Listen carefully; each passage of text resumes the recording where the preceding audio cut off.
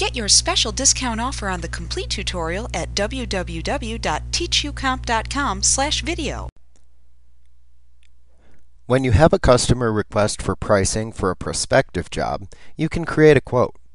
In the quote, you can enter pricing information about your goods and services for the customer's request. Since they haven't agreed to purchase anything yet, they're simply provided with a quote.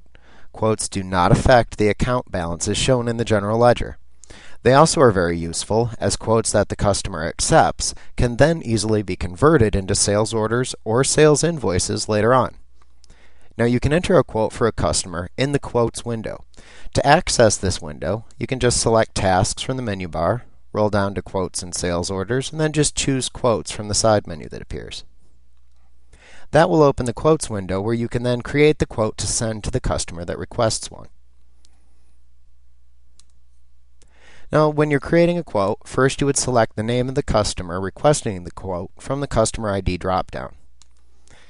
Now, you must have the customer in your customer list to be able to create a quote for them. Now, if you plan on printing the quote, then you can leave the quote number field blank. If you manually created a quote and you are simply recording it into Peachtree, then enter the quote number that you gave to the customer into the quote number field.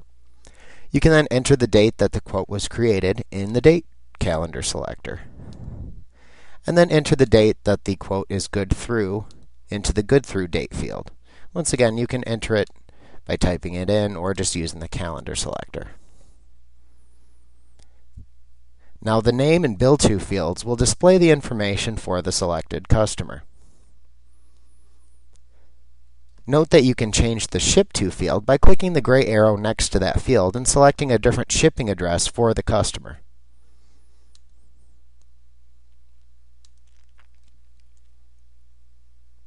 Also, you can specify a drop shipment by checking the Drop Ship checkbox if needed. Now, in the Customer PO field, you can enter the customer's purchase order number if applicable. You can then select the shipping method from the Ship Via dropdown if you need to do that. And you can also select the Sales Rep ID from the Sales Rep ID field. If available in the Quotes window, you can also enter the accounts receivable account that the quote will debit once it is converted into an invoice by using the Accounts Receivable Account field. But that field will default to the last account used in a sales transaction, and you can change it if needed. Then you would enter the quantity of the first item ordered in the Quantity field. Select the item that they're ordering from the Item dropdown, just as when you're creating invoices, for example. Now, the description of the selected item will then be displayed in the Description field, and you can enter in a description for items that you don't track through inventory if you're not using the Item field. The unit price should be displayed, and once again, the unit price times the quantity should give you the amount line. Also, make sure you input the tax type for that particular line item.